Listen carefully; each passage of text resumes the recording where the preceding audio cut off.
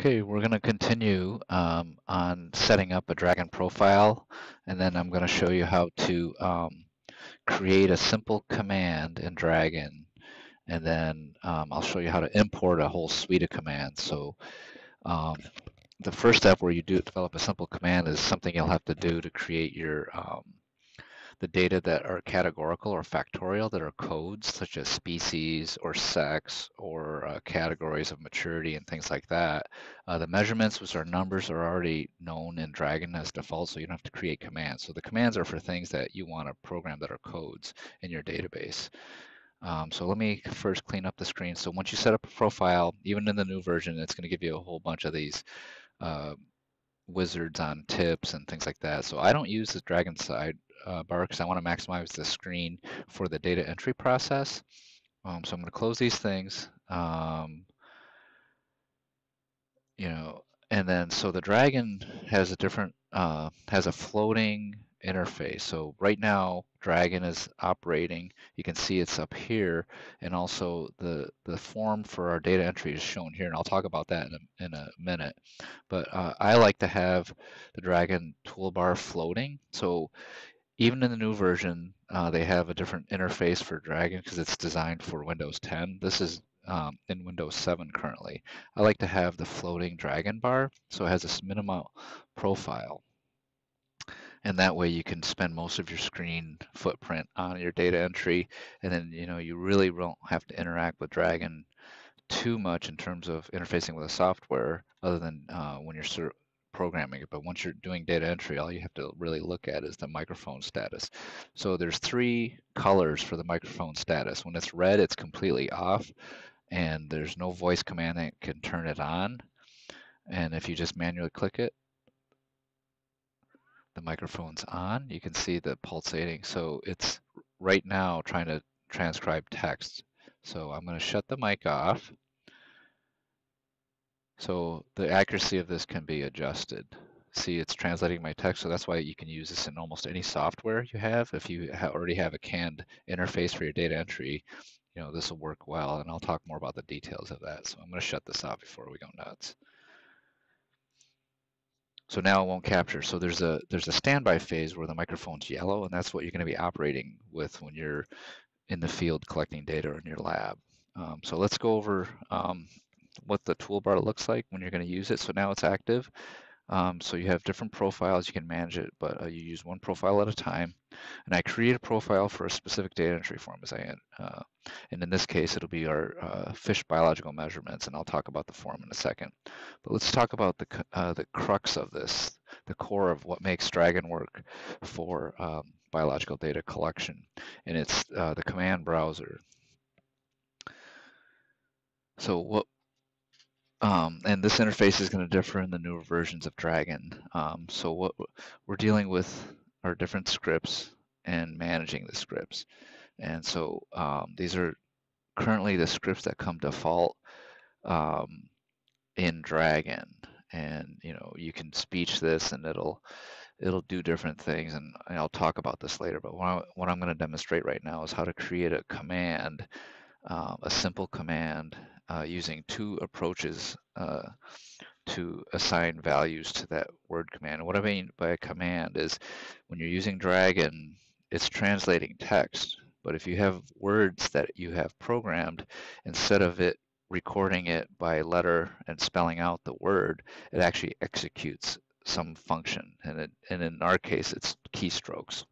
Or it could execute some function such as print buttons and things like that that are in Windows or in the software. But we'll just do a real simple one with a species code. And so when you're creating command, you're going to be in command browser, and then you're going to manage your scripts, and you're going to create a new command. So let's pretend we're going to create a command, and I'm going to create a new species called Klingons, because we're going to collect Klingons in Lake Superior. So what you would do is type it out. And so what you do is create a name for the command. This is actually the word you're going to say. And what you first do is train the command. So you assign your voice profile to that.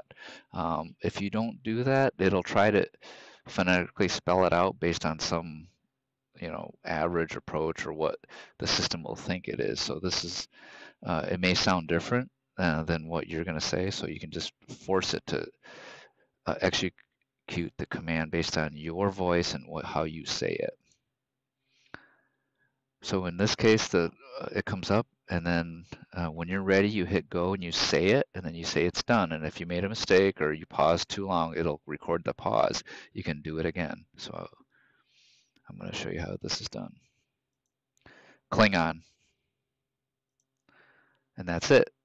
Now, if you made a mistake, you put a pause in, it's gonna have that in that. So, all right. So these are going to be global. I don't mess with this. I think those of you that are real active and high-end developers can really understand more of this interface. And but I'm just going to show you the two command types that I use to program everything for our data collection. And I think you can these other two for the same thing. I use step by step, which is basically drop-down list approaches to entering keystrokes or Windows level commands. And then there's advanced scripting, which is more like a Visual Basic linear programming format with subroutines and things like that. So I'm going to show you the step-by-step one first for creating a Klingon, and that's going to be my word for lake trout, because I don't want to say lake trout on ship. So this approach of using voice data entry is accommodating to each person's preference as long as the code behind it is standardized to what you have in your database. So in this entry form, lake trout, and I'm referring to lean lake trout that we're dealing with, its two-letter code is LT. Now in the database, it's stored as 307. Those of you that deal with databases will understand. I use numeric codes for all of our categorical information, but I have other types of codes that are more intuitive for personnel use. So we're going to use our field code for lake trout, lean lake trout, which is LT. So step by step. So what we're going to do, and then to assign the code behind the word Klingon, it's right here. So what we're going to do is insert either keystrokes or type text. Keystrokes and text are probably the same thing, so I'm going to just type text, and I'm going to hit insert. And my database is not case sensitive, but I'm going to just capitalize LT, lake trout, which really means lake trout, lean lake trout. We have actually 4 ecotypes of lake trout, but it's LT. So the way my form is set up, if I say Klingon, it's going to type LT. I want it to tab out of that field because that field for species is already taken care of. And I want the cursor to go into the next field for it to be ready to receive the next measurement. And in this case, in our form, I think it's the weight of the fish or the length. I'll have to look at the form. So what I want to do is also insert a tab. And you can, and it's actually considered a keystroke. So I'm going to do that, insert, and I'm going to hit the tab button. I could hit enter also, which would be functionally the same. Enter has a slightly different meaning if your form is set up a certain way, but I'm just say have it type LT, which is for lean lake trout, and press tab. So that will be the end of this command. I'm going to save it. And so here you see our script is in Klingon, and this little symbol indicates the type of command it is. So it's a step-by-step, whereas these others, if you click on it, I don't know if it's going to open, those are the script-based. So we'll just focus on that. So then you close your command browser. So now this is our data entry form for our surveys on Lake Superior, and these are gillnet surveys where we go out and lift the net and catch a whole pile of fish. So this card 1 is our data for abiotic sampling site information. So in this form I developed in Microsoft Access, I already assigned a lift ID number and then the station and all the physical parameters. So we're just going to go to card 3, which is our individual fish measurements. So if a length or anything's measured on a fish, it's in this field. So there you can see on this form, these are the different measurements we have for each fish, and there's already one fish populated in this database. And as I mentioned earlier, There's two types of measurements in fish surveys. There's actual measurements that are numerical, that are scaled measurements or integer measurements or whatever, and then there's categorical information, which are more like factorial or categories of information. So species, sex, or maturity, that's what these are. Visceral fat index is actually a measurement scaled from 0 to 4. And so this is speeched in.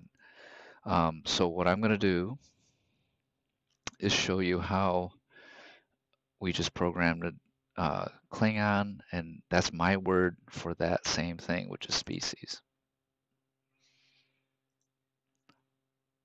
Klingon.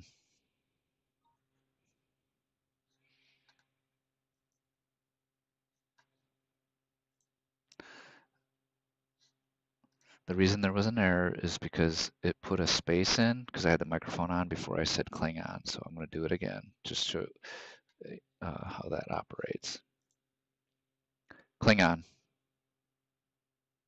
Stop.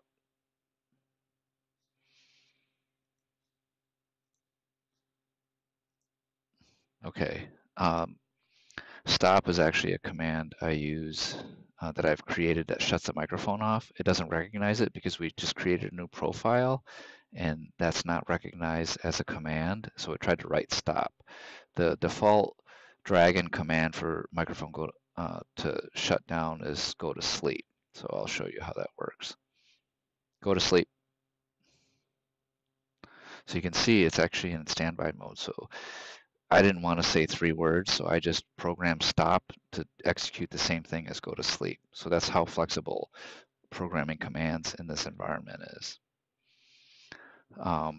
So what I showed you is a command, how to create a command using any word you want, and it typed in a code that you wanted that's specific to your form. So our code is LT, and what I'm going to show you next, so that's a step-by-step command. The next part, I will show you how to write a script-based command that can be a little more flexible and can do a bit more.